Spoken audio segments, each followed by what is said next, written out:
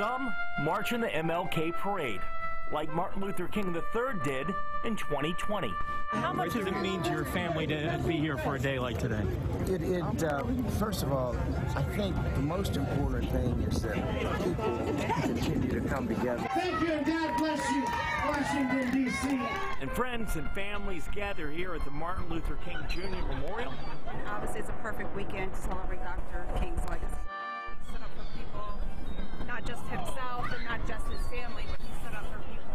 He said he had a dream, and he marched on Washington, and he talked about a dream.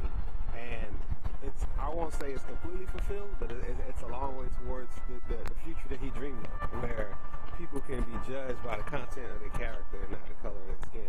Another popular spot will be here at the Lincoln Memorial, where people will want to stand in the exact same spot where Dr. King delivered his famous speech. Each year, new generations of children learn about Dr. King in classrooms all across the country, like these high school seniors in Prince George's County, Crossland High School.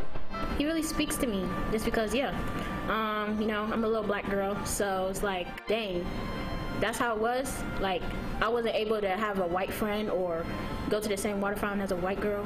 I feel like his message still sticks because we recognize what happened and what we did wrong and what we need to fix as a whole, instead of him just talking to one person in like one race.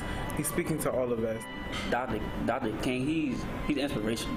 You know, like, to stand up for what you believe in. I think, especially at a time when nobody wanted to see you do that, I think it's very inspirational. With him, I feel like he stood for something that was like truly great. Because I feel like everything that he was trying to do, a good bit of it has come to fruition. Dr. King, he wanted us to be together. He wanted us to be equal too, but he really wanted for us to come together and be united.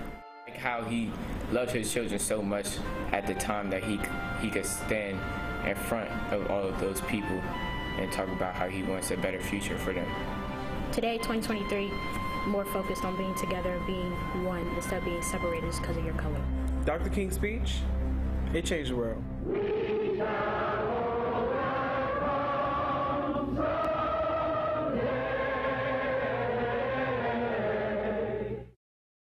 Those are some very, very mature high school seniors that you talked to. Absolutely, and we should thank Stuart and Muriel, the teachers, and they do such a great job with those wonderful, smart kids. And the young man Maury there talked about having the strength to give that speech in front of all those people for his children.